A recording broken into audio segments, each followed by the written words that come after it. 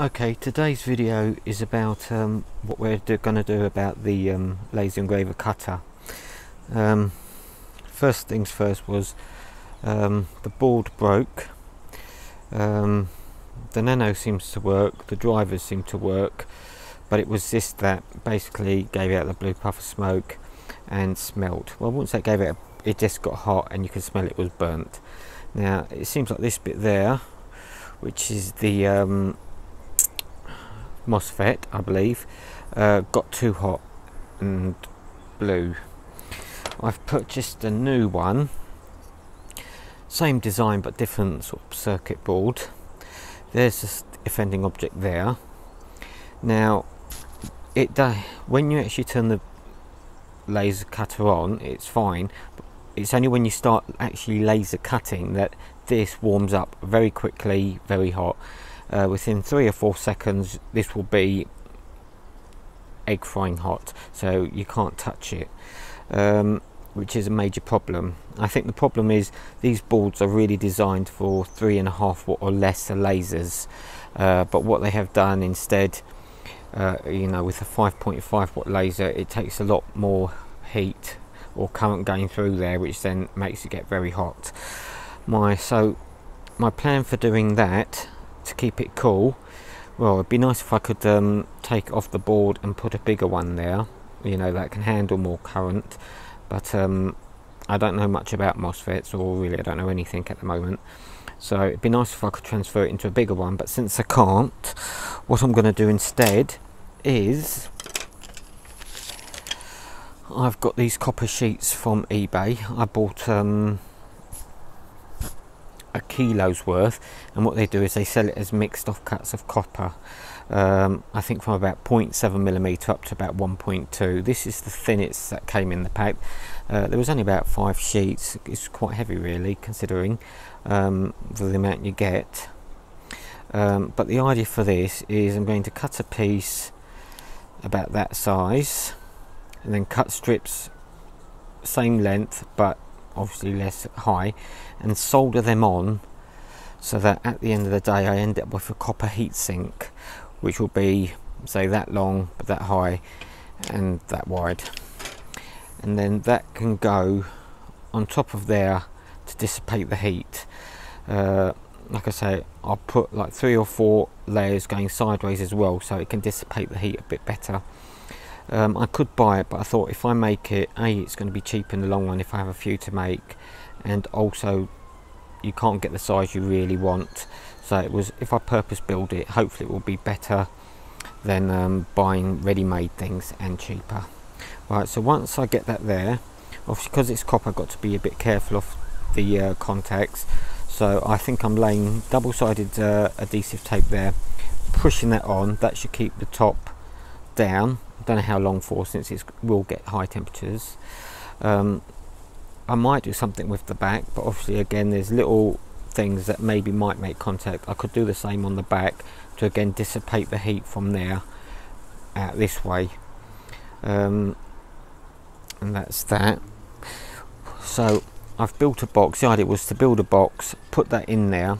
I got this off Thingiverse, and I just made the height taller by making it bigger, by sort of altering the scale of that axis. It is a rough box. Now it doesn't fit in actually, because when these boxes are made, we go out that way, so you've got those and they go out the window. All these are made different, they're not standard, so when I get this all designed properly, I will sort it out. The idea was using fans as well as the heatsink.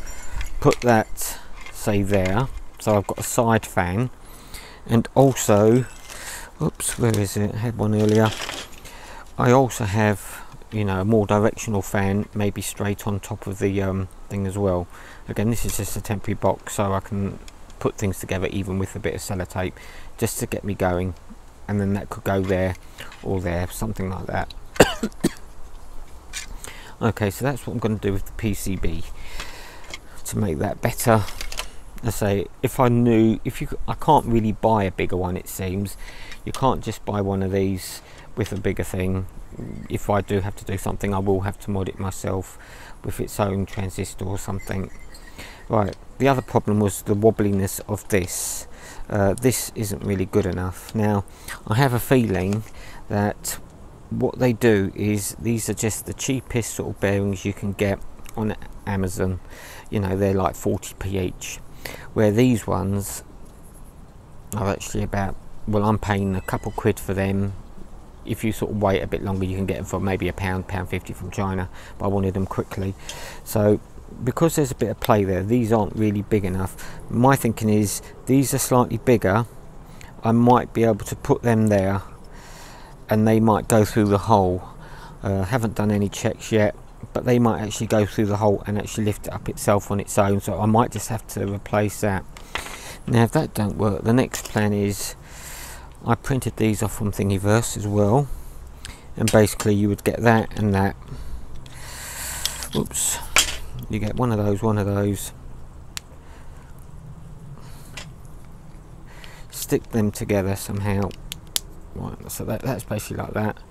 Again, I think it's not exactly a good fit. I need to sand some bits down maybe, or use those bits in there. And basically this bit then goes, that fits in there, and then you put another one on the other side, and by adjusting that distance there, by adjusting that sort of thing, the distance between the two, you can bend them up or down to make better or worse contact. So basically it works like that. By adjusting the middle bit, you can make them bend down. So we've got to give that a try. Like I say, otherwise I will try the other thing in there. I've printed these off, but I haven't actually used them yet, or I've lost them basically, and that holds the things down. So again, that will be the next thing I do next. I also printed off from Thingiverse these end covers. I think they're 40mm inside, and they will just go on. Oh, they got to go on a certain way, and then that can be used for that. Oops, I lift it up. So by the time I'm finished, I'll most probably move these motors around anyway, and like maybe have that one coming out that way because the cable's going that way. That one up like that as well. Once that's all done, the idea was to have a chain, a back chain I think it's called, a drag chain I mean, to go from here to there, but I printed it off, and to be honest it all went wrong. I think the whole plate, it printed the first layer, and at some stage the glass got knocked and the whole thing got offset. So as you can see there, it started printing that, then I think it hit something and the whole glass plate actually moved, and then started building it again. So they haven't really gone together well, and not only, I think even if they did go together better, it's still not a great fit. I mean, and I spent a lot of time trying to fix that, so I've actually purchased some off eBay now. You know, the black proper stuff, ready-made. It seems to work. I reckon it will work a lot better and be less likely to faults.